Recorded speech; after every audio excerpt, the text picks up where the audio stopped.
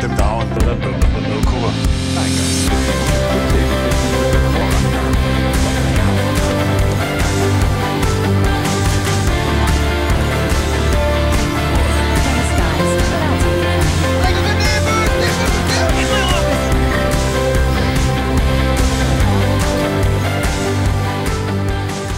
Hello everyone and welcome to Chapter 11, Advertising and Commercial Culture. We're going to start talking about the advertising industry. Some of you are really, in this class, are really interested in this aspect of mass comm. There's a whole lot to talk about, but let's get started. Dealing with advertising, a couple things you should know about advertising. Last few years, a lot of the advertising, which you're very aware of, has been more based on the web, on internet. Heck, just trying to find a way to know everything about us, which is kind of scary and spooky. We talked about it earlier in class. The internet has definitely changed the way advertising operates, and how they advertise, and and how they get their information. But there are still some constants, still some technology still doing pretty well. Of what's considered the legacy media, television is still doing pretty well. It is still a popular format of media consumption, even though it is changing with the advent of like Netflix and Amazon Prime and Hulu and this on-demand stuff. And it's probably going to change in a different way as well. They're probably going to find a different way to advertise in this new medium of what television may eventually become. I do not think it'll be the same thing it is today, 5-10 years from now. And advertisers will definitely find a way to best put out commercials for their clients. Television has still maintained a good percent of the share of revenue. It's still a very popular medium. You can see 38% in 2015, and that's a rise between 2007 and 2015. So they're still doing a pretty good job with advertising.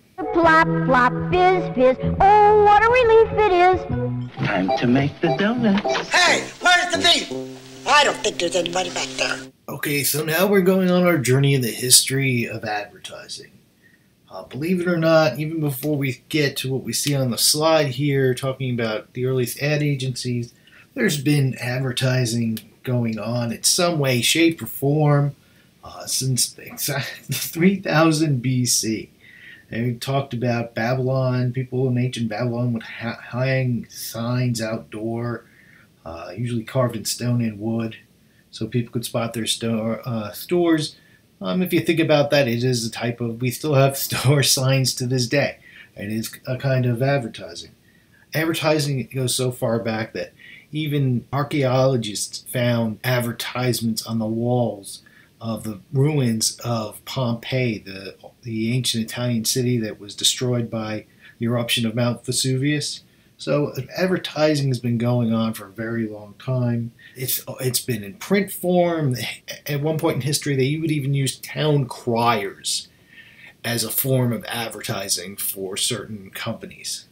Now, early on in this country's history, we didn't really need advertising agencies. We were more of an agricultural society, and the cities were not nearly as big.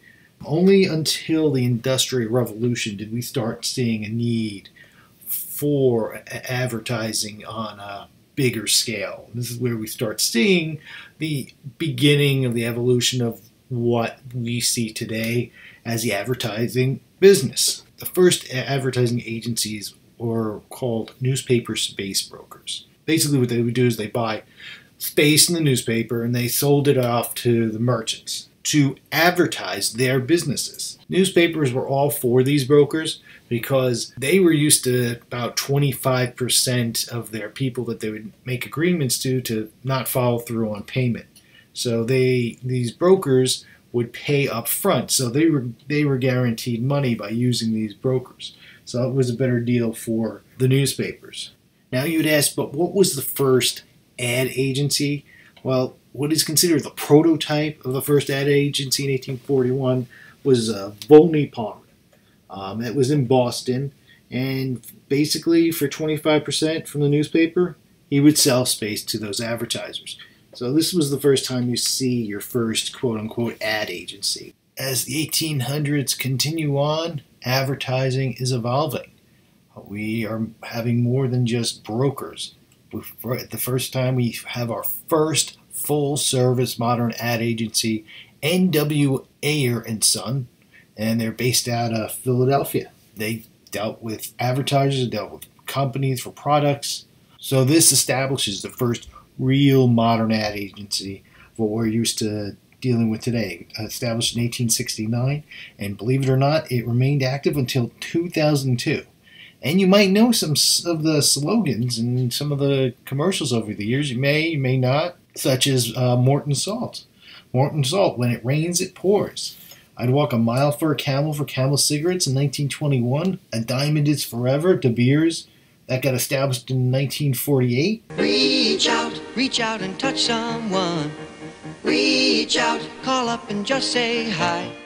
Reach out and touch someone. This was very big. I remember this from my childhood. In 1979, it was long distance telephone service for AT&T, and Be All You Can Be for the United States Army, 1981.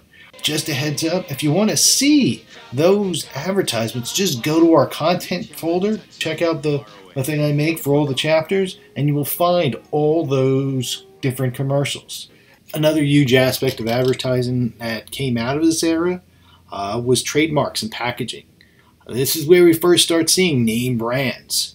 Basically the same products who have about the same quality, but just because they marketed a certain way, have presented a certain way, and they have a good advertising campaign, people tended to think, oh, this one's better than this brand is so much better than this brand.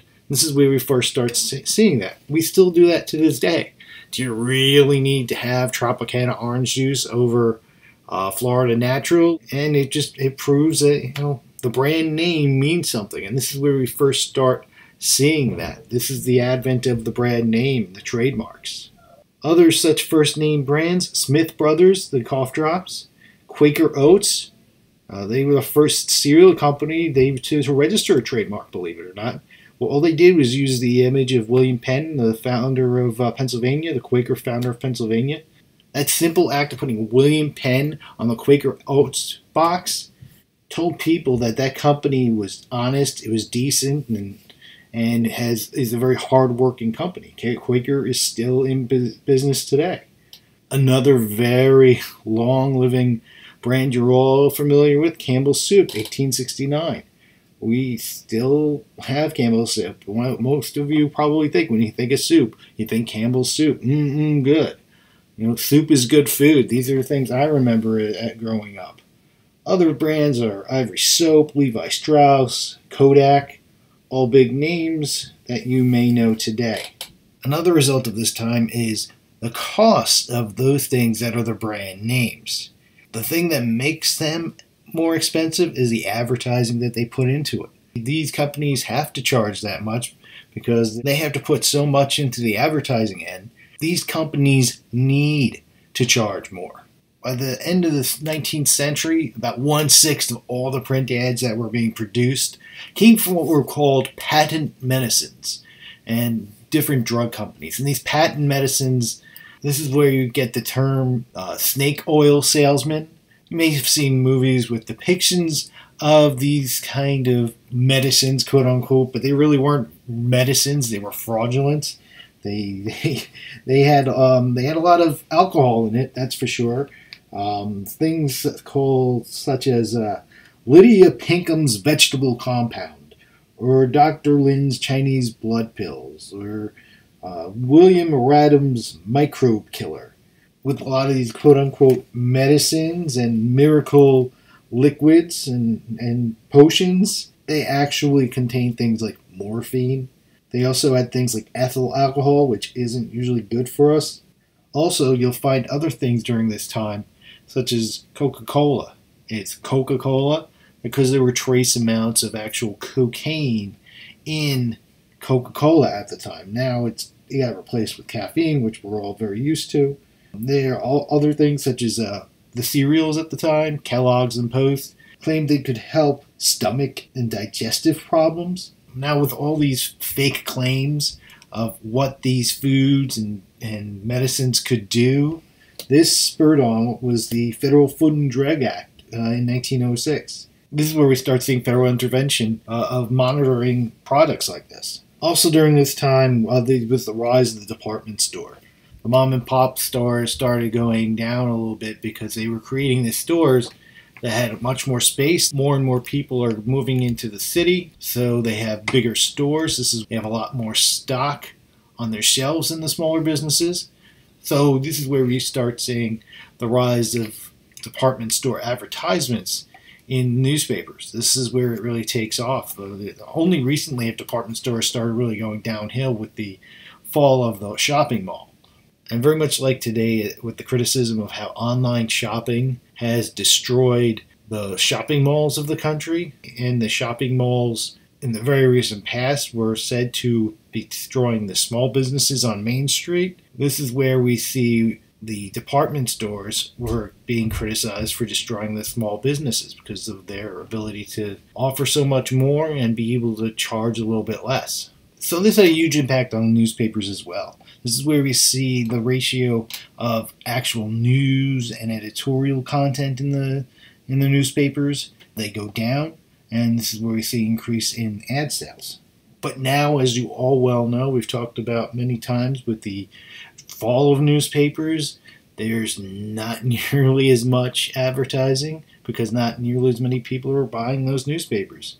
Yeah, they found other ways to advertise, but it's not anywhere where it was when this first started. It has dropped dramatically. The somewhat recent recession we had back in 2008 hit the newspaper industry hard too. So in addition to the internet and then the recession, these things have really made huge contributions to the sad state of the newspaper industry from a financial standpoint today. As time goes by, it's the turn of the century. We're in the 20th century now, the 1900s. I know, it seems so long ago. This is where we start seeing advertisement and advertisers leading to social change, and they start putting out values. Previously to this, it was just advertising goods and services up to this point. Now they're going in a different direction. This is where we see advertising changing the way the society is working. Before, it was a producer-driven society, and now it becomes a consumer-driven society. It starts promoting technical advances, starts encouraging economic growth. Advertising created a new demand for these products. The sudden switch in approach created a new market, and the previous startup costs of these new companies started to be recovered more quickly. Advertising spread the word. They did their job, and they did it well. With the technological advances of the time, advertising is right there, and they are helping with advancement of automobiles, of the washing machine, of vacuum cleaners. This new advertising industry and the way the advertising industry evolved, this really helped those machines and others to get the notoriety they might have not gotten before. And of course, because advertising did such a good job, that meant, show me the money.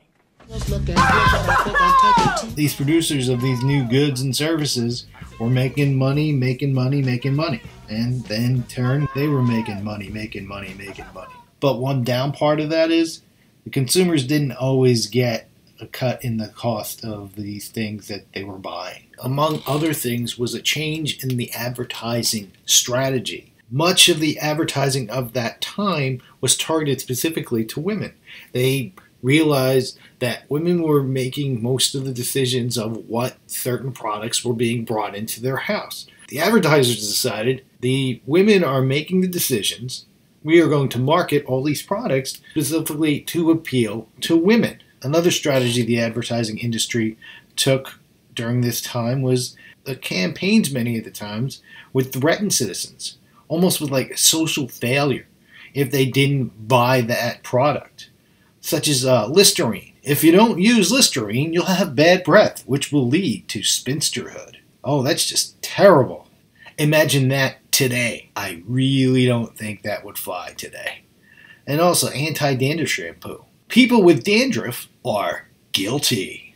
As time went by the 1920s, a lot of these agencies started doing more positive campaigns with products, and they focused on the pleasure of these products, such as MetLife Insurance Company. You'll have a happy, robust life. Soap. You deserve an afternoon of leisure. Radios. Here's a picture of keen enjoyment, which is kind of ironic because there's no picture because it's radio. But you see what the advertising was doing there.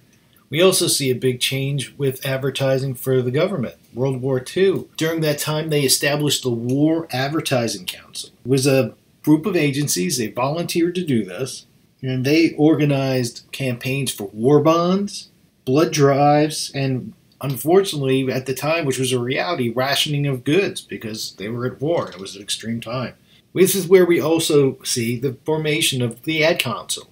You've seen many different ads over the years, public service announcements. This was not the norm before all this time. They started using their creative strategies to advertise important issues and organizations that were more than just about money. These were about making the world a better place through many different organizations around the country. Due to some of the questionable tactics that the advertising agency had taken in the past, the federal government took measures by creating several agencies to oversee the business world because there were many, many different complaints over the years. Agencies such as the Better Business Bureau, the Audit Bureau of Circulations, the Federal Trade Commission, the American Association of Advertising Agencies. This is where we start seeing a code of ethics start to form as well within the agency. Another tactic used by the advertising industry was that of subliminal advertising, hiding disguised messages within their advertisements to get people to buy or think a certain way. It was subtle, it was intentional, but studies found that it really wasn't that much more effective than your typical advertising. Up until the 1960s, the advertising industry would focus mostly on slogans. Slogans were the big strategy that these agencies would take. And that was until the 60s. The 60s were definitely a different time in this country, a changing of the guard, and this is where we start seeing a whole other approach. This is where we start seeing them bring in European designers in on their advertising campaigns to bring in a more artistic look to what they were doing. They started focusing more on making things look beautiful and nice and having a better aesthetic, a visual aesthetic to it. They wanted more in the design as well. So this is a big step for the advertising agency. So as we leave the 60s, we go into the 70s, now we start seeing teams of writers and campaigns and things becoming more complex. It's more than just slogans, it's more than just pretty images. We start seeing more development to the plots, quote-unquote plots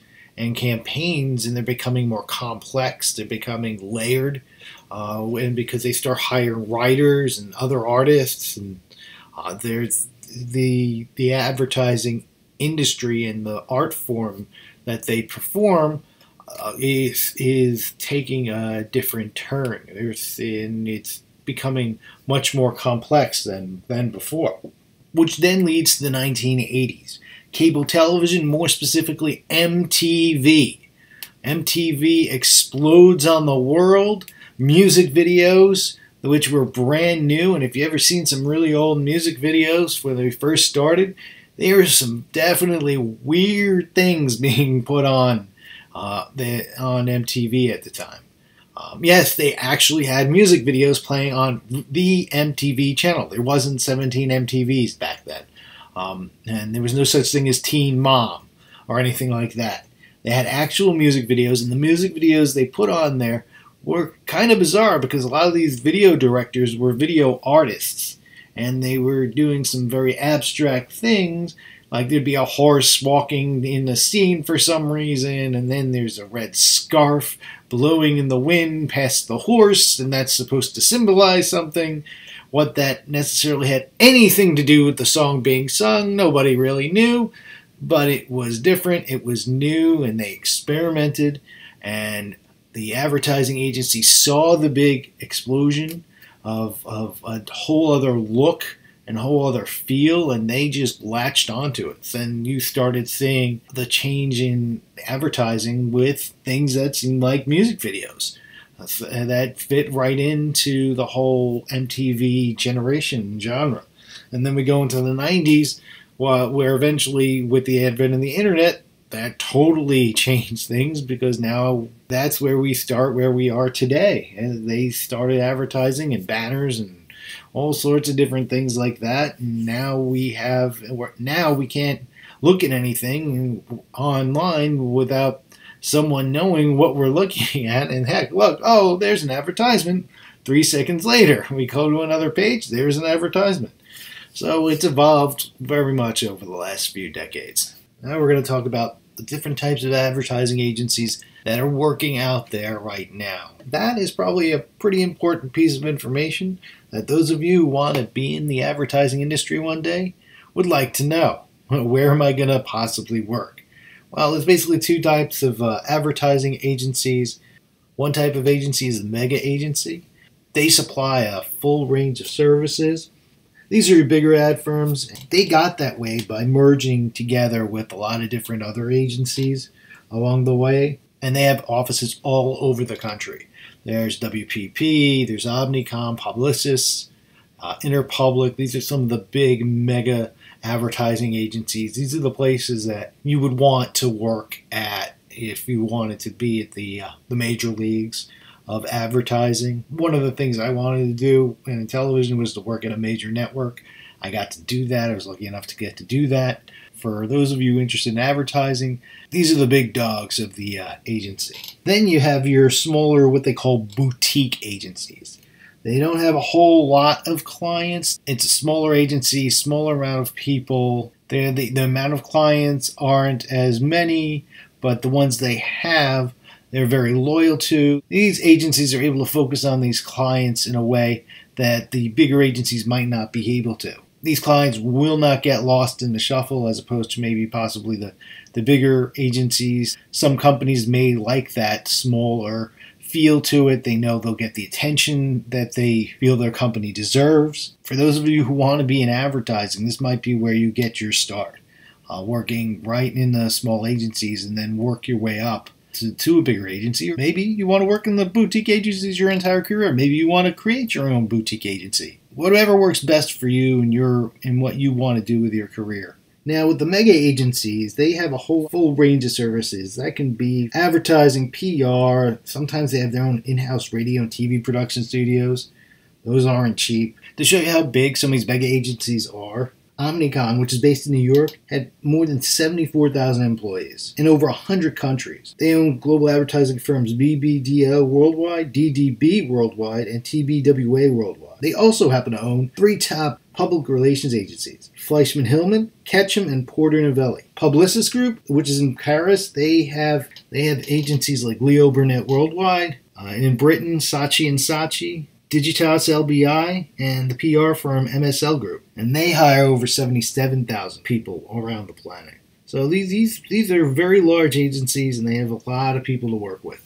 The one big issue with these mega agencies is they have such a big piece of the pie. Very much like when I keep talking about television, radio, and media. These agencies, these mega agencies, have so much control over advertising. These companies have received a lot of criticism for that. As for the boutique agencies, there aren't as nearly as many as there used to be, but there are some still out there where you could get your start with. One such is in Minneapolis, Minnesota, Peterson Miller Hooks, PMH. Their whole thing was graphic national branding, and you may be familiar with one very notable advertising client, possibly Target. And now here's a graphic, and we see how the major global players in the advertising industry fare. There's WPP, number 1, and this was in 2016. You have Omnicom at $15.32 billion, Publicis at $9.63 billion, and Interpublic, it's about $7.5 billion for that year. And then it goes down a little bit more, with the top 10 most profitable agencies in the planet.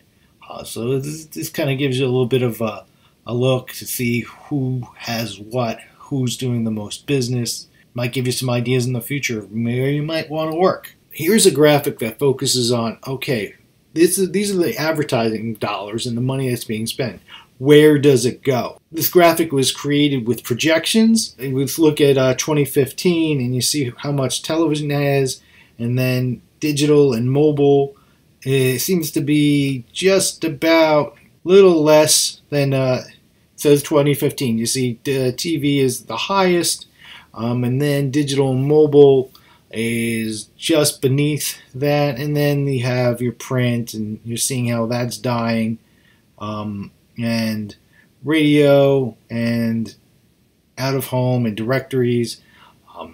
Obviously, television seems to have television seems that that was in 2015, and these are the projections for the future years, and we're seeing digital and mobile get bigger and bigger and bigger and bigger and bigger even more with their projections.